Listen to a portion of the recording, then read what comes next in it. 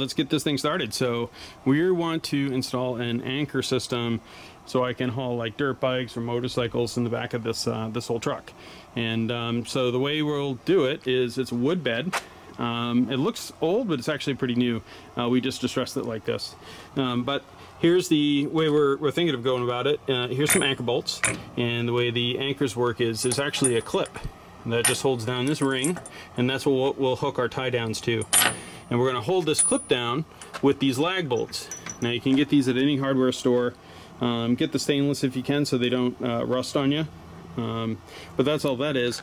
And to know the right size, the smartest thing to do would be to take this with you. That's what I did. I took it down to the hardware store, and so I could just measure and get what I could to be the closest with the least amount of play in the hole. You can see there's very little play, you know, wobbling back and forth. Anyways, the thing we're gonna have to do when we install this is, so we'll measure off the 4 spots we want, but we should pre-drill our holes. And the simple way to do it is just go through your bit drawer. I have drill bits just laying around everywhere. And what I did was I was holding them up to see the one that was just a skosh underneath the size of the lag bolt itself, and that's what we'll use. So we'll pre-drill with that. The way we'll go ahead and screw these suckers down, the best way is that, right? So we'll use that with a ratchet, and if you're lucky enough, I'm telling you, man, this is like the coolest tool on the planet. This is the Milwaukee. This thing works awesome for all your gear wrenching stuff. So I bought this on, I think, Amazon or eBay. I'll put in a link if I remember. And so we'll use that, and we'll just go ahead and wind those suckers in, and that's it. All right, so we're pretty lucky. We got a nice space between our metal and the bed. So we're not going to have any issues hitting things like our compressors, if you have those, fuel tanks, anything else you might have underneath here. So good luck for us. Okay, so the way we orientate this tie down actually matters. So we have the back of the bed, right? So if you picture the bike is going to sit something like this straight up, and it's going to be pulling from a tie down this way into our lockdown. And so what I don't want to do is actually have the lockdown this way, thinking it's not as strong, because it could tear one bolt and then I'd lose and compromise the system. So what I'm going to do is actually orientate them like this, so that I have both lags full potential strength holding up the bikes. So now the next step is, let's go underneath and make sure we're not going to compromise anything.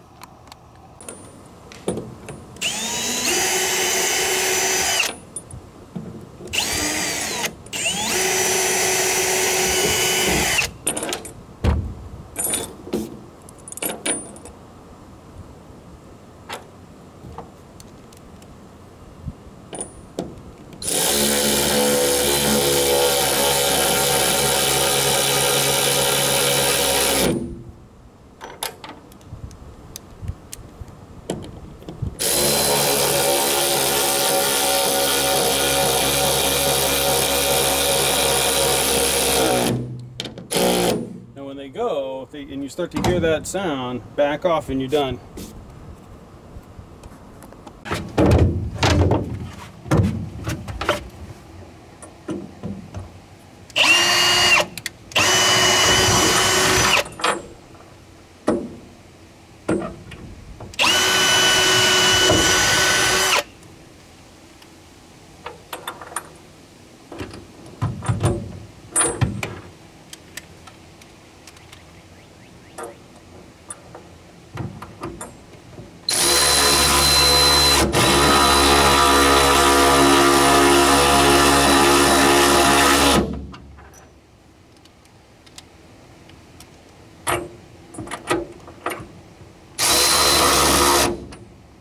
If they start going crooked, so that one started going a little crooked for me. Stop, recheck.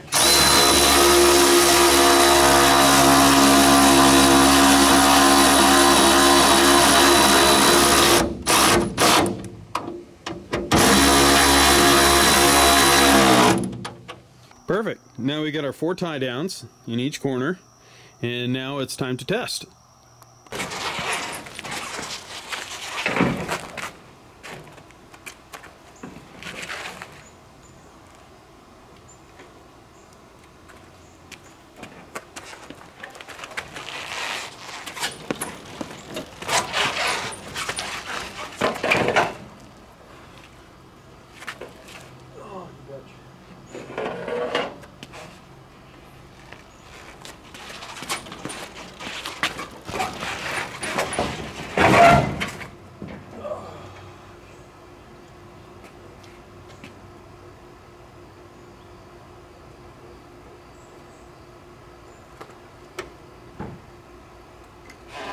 Hey, Jeannie.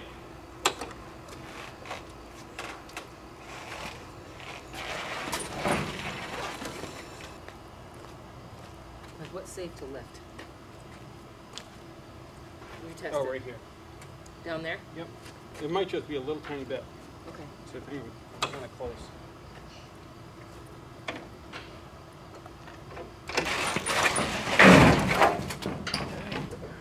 Give it a little push. Okay. Yeah. Oh.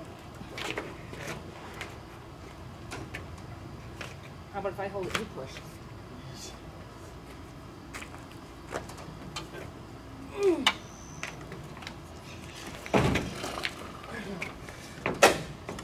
I think it's going to be better than the grass.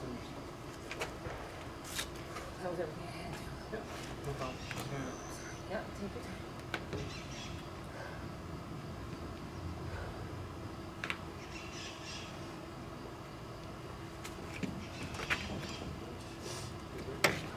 There you go.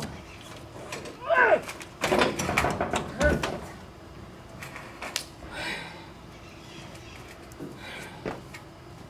Look, I'm shaky, look. So when they talk about using everything like your stored energy, Yeah. just know I just did that for you.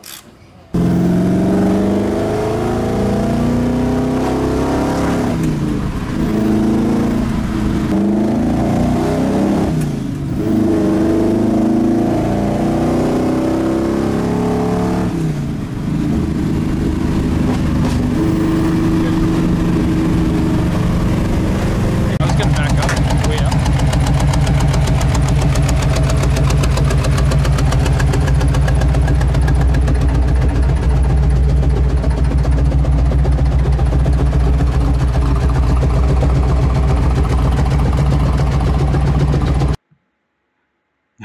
So I hope you liked the video. The straps and the lockdowns, they worked absolutely perfect. Ass kicker like you wouldn't believe, getting that bike on the back of that truck because the kickstand was just sort of grabbing there. So I'll put a link to some of the things I used. Hopefully it helps somebody else. And if you guys have any questions or other things I can help with, or you even want to share some tips, certainly put them down in the comments. That's what this whole thing's about. Bye.